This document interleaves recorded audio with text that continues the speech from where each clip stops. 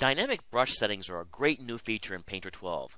While you were previously allowed to change the brush size right on the canvas, this updated feature allows you also to change other brush attributes such as opacity, squeeze, and/or angle without having to go to the brush variants property bar.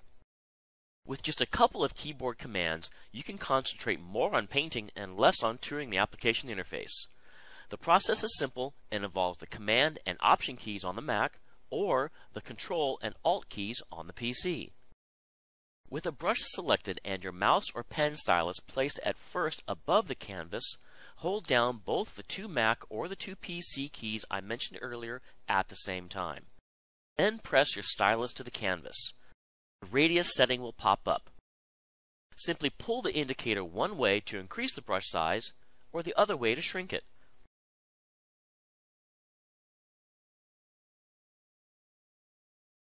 While keeping your pen to the canvas, lift up on both keys, then tap the Command or the Control key again.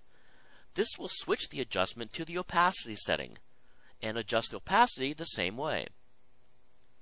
Let me now switch to a calligraphy pen and repeat the last steps to get to the squeeze setting. Squeeze refers to actually squeezing the shape of the brush tip from round to elliptical or vice versa.